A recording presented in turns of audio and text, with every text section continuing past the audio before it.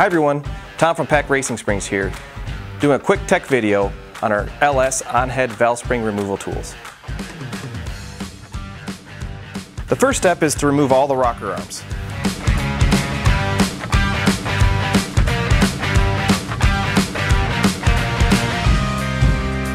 Once you have the rockers and the stand removed, now you can install the tool. We're using the PAC T925 for this, for the cathedral port head.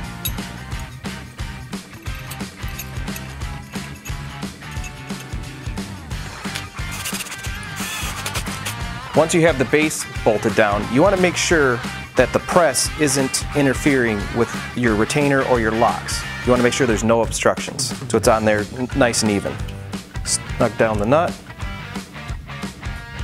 You're going to use a 5/16 wrench and a 9/16 wrench. You want to hold the 5/16 wrench stationary and tighten down the 9/16.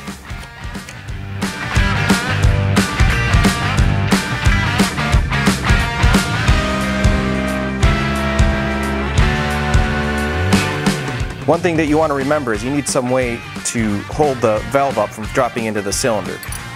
This is a Spintron engine, so there's no pistons in it, so I can't put compressed air in there to hold the valve up.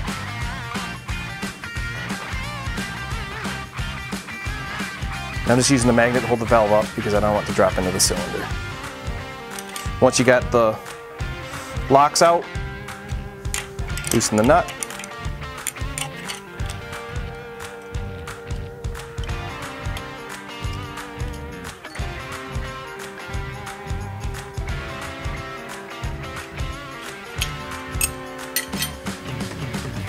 Remove the valve spring.